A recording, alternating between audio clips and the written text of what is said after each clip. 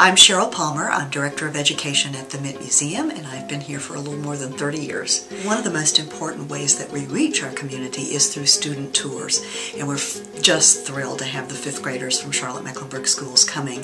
With this exhibition, Romare Bearden Southern Recollections, this is a groundbreaking exhibition, not just for the museum, but for the field of art history, for the community, and for the nation.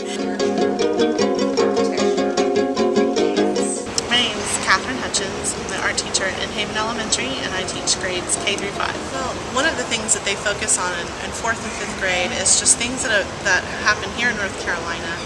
And Romare Bearden, being from Charlotte, North Carolina, ties in perfectly with their classroom curriculum, as well as his artwork is so relatable for our students. Collage is so interesting, and it's something that they do in my classroom. It's exciting for them to see.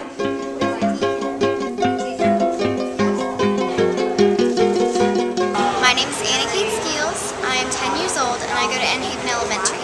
Well, art mainly it gives you an idea of what other people's creativity is, and it also gives you a way to express your creativity and maybe get out some feelings on paper. And it's a good way to show people what you have.